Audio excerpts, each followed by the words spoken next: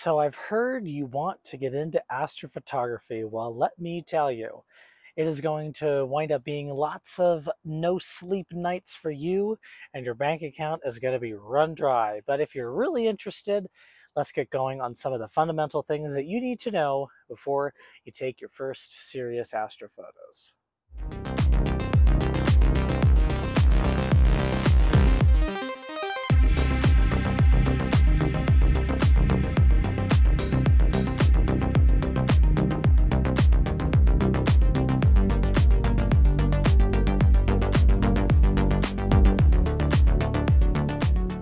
As always, thank you so much for joining me yet again. In this video, we're going to be talking about a few things that astrophotographers have mastered over the years to be able to produce some of the photos that we produce. Now, I am by no means a professional, and the equipment that I have is just what I can afford, but that doesn't take away from the fact that I can still take some really beautiful photos, at least in my opinion. But there are a few things, though, that even when I was starting out that I would have loved to have known than having to do countless hours of research and trial and errors in order to figure out certain problems I came across.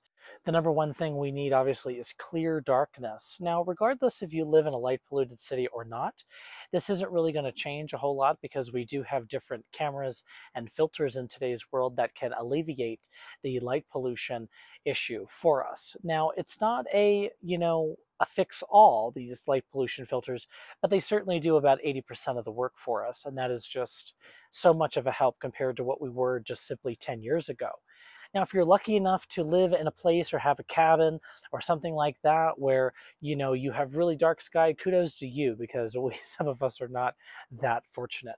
But there are a few things aside from just having a night sky, a clear night sky, that really matter to us. And the first thing I want to touch on is aperture.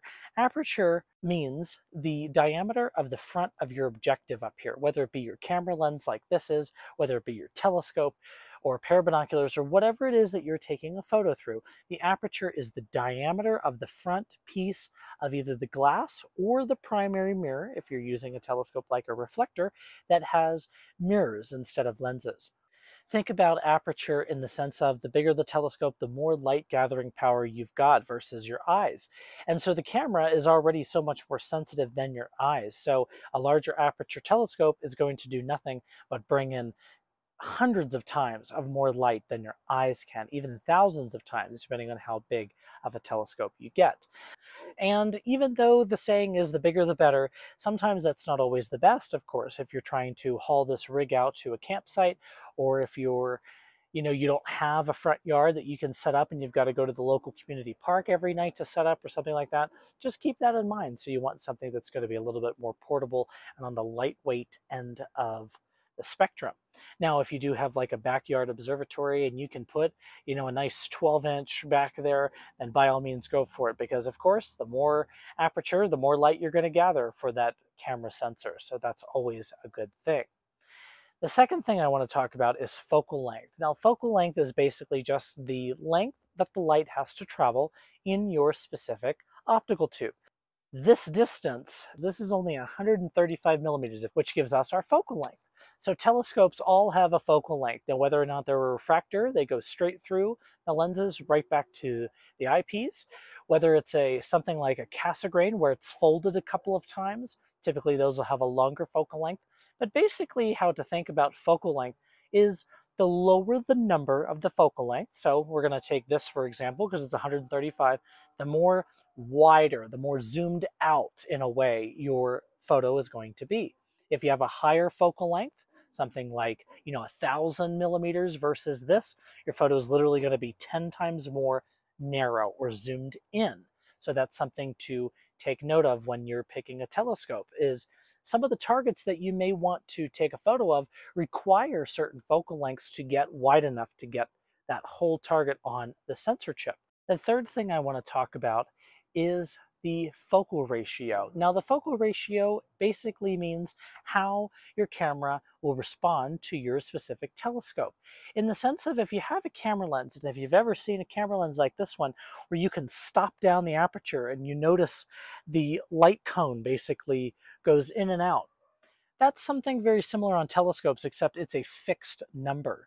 but it works very similar ways. How you get that is you divide the focal length by your aperture. So this one, for example, would be the 135 divided by 70, or whatever your aperture is. So like my telescope inside, my Celestron 5-inch Maxitop, that has a 1500 millimeter focal length. If we divide it by 127 millimeters, which is our aperture, we get f12 for that telescope. The lower the focal ratio, the more light gathering every second you're going to get. Now, this configuration is different on every single telescope, and some telescopes, like SCTs, are always usually at about f10. And refractors are normally between f5 to f7, usually, for most refractors. Reflectors tend to be a lot wider field, so they have a focal length that's a little bit lower and also an F ratio that's a little bit lower. They tend to get down to about f4 to f5. And then if you have a hyperstar on your Celestron Schmidt-Cassegrain, where you take your 8-inch or 9.25 or 11-inch f10 and turn it into an 8-inch f2 like I have. Now those are really quite fantastic because that optical accessory is taking your focal ratio and just flipping it to the other end of the spectrum from f10 down to f2. Now that yields us a much wider field, but it also really lets a lot of light into our camera. However, most people typically shoot between f4 to f6, and that's a really good range because at f2 you can have some issues with filters, you can have some issues with how big the stars get, you can have some other things. Even though it sounds appealing to have f2, it's not always the absolute best for certain applications. f4 to f6 is a really, really good choice. That's basically middle of the ground. You're going to get the maximum sharpness and clarity out of most of the deep sky targets that you take a photo of. Now, the next thing I want to talk about is stacking. Now, a lot of people, including myself in the beginning, I used to take a single photo and go, oh my gosh, there's Orion. You know, it looks great.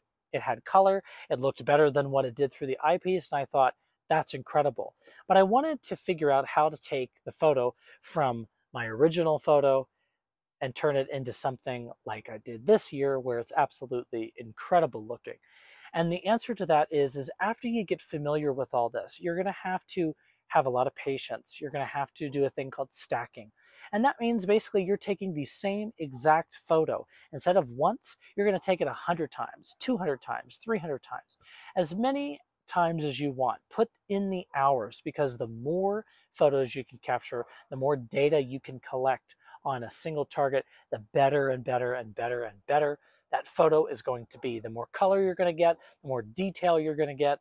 Now, this is obviously a big patience thing, and I myself like instant gratification. So if you're like me, I feel your pain, because boy, is it hard to train yourself to have to go through hours and hours of the same thing.